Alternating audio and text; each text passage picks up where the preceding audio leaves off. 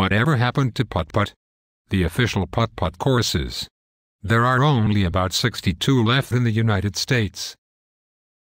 My son, Teddy, had a birthday party at 1 on Northfield.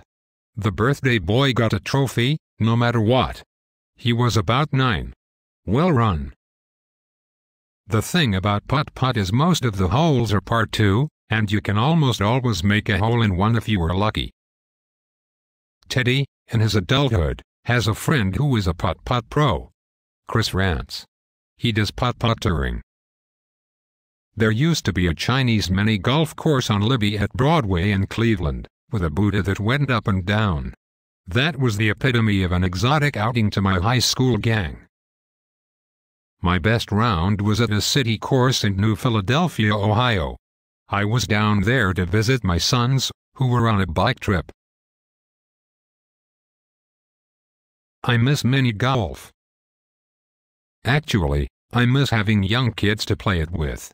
I could rent some kids, but I'm not that noble.